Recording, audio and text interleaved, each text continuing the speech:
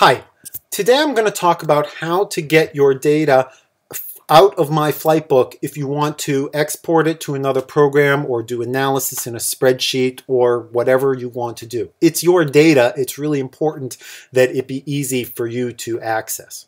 The way you get at your data is on the website under the Logbook tab by going to Download. And here there's a whole bunch of options. I'm going to come back to the Excel spreadsheet here. I'm going to start with the CSV because I think that that's the most interesting one here.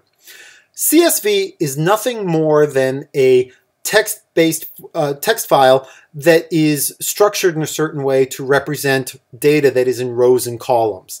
And the idea is basically each row of the table is a line in the text file, and the delimiter between each column within a row is just a comma, hence comma separated values, or CSV. And the beauty of it is it's a text file, so you can open it up and read it in any text editor. It's just very, very simple. But more importantly is that every spreadsheet on the planet can read CSV. And so if you click on this file, it will download a CSV file. It'll offer to open it with your default spreadsheet. And there it is. Each flight here is on a different row. Each column, you can see the headers on that first row.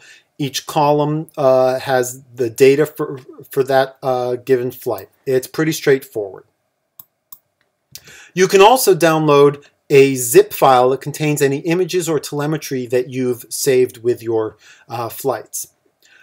Below that is an option to save your data in CSV format to any of 3 different cloud storage providers: Dropbox, Google Drive, and OneDrive.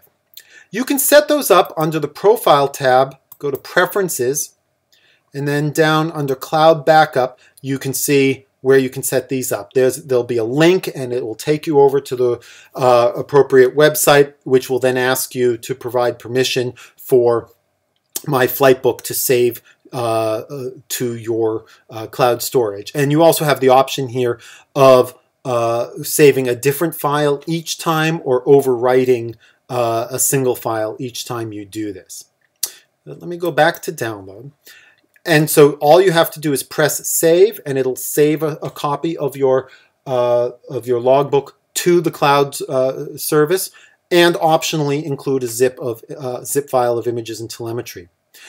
There's one other option here, which is to download a PDF.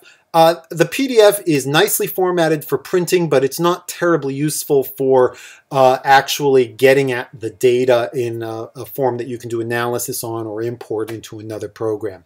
But it is useful for a printed version, which is still a very common version or commonly requested form for logbooks.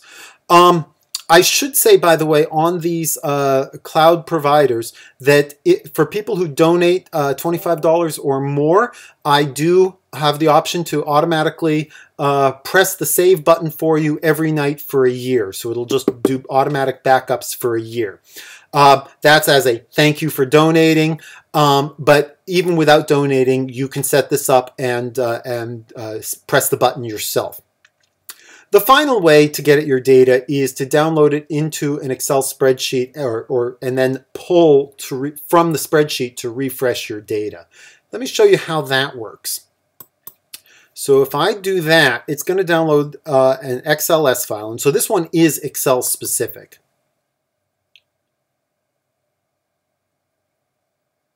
And now let me just move the window down here a little bit. You'll notice Excel is giving you some security warnings, and these are actually important warnings.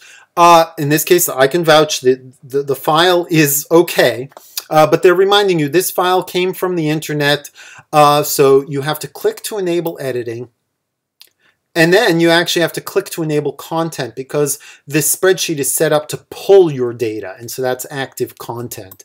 So if you click that, now you can follow the instructions here in yellow.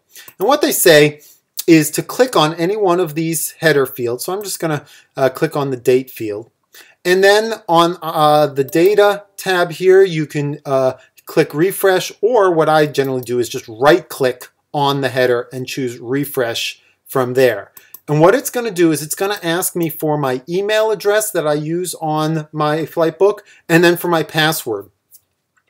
I'm not going to show you that here because I don't want the whole world to see my email address and password. But what it will do is it will use that email address and password to sign into the website and pull your data. And it does that over a secure channel, so nothing's being sent in the clear.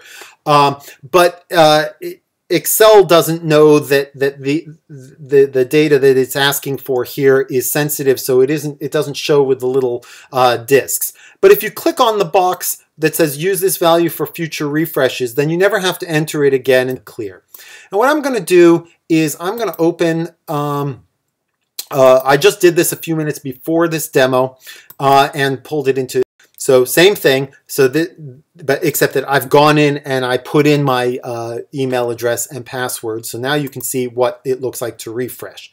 So again, I'm going to pick one of these headers and I'm going to say refresh. And look here in the lower left corner, it says running background query. That's it. That's Excel going and hitting the server and pulling this data. Here it is.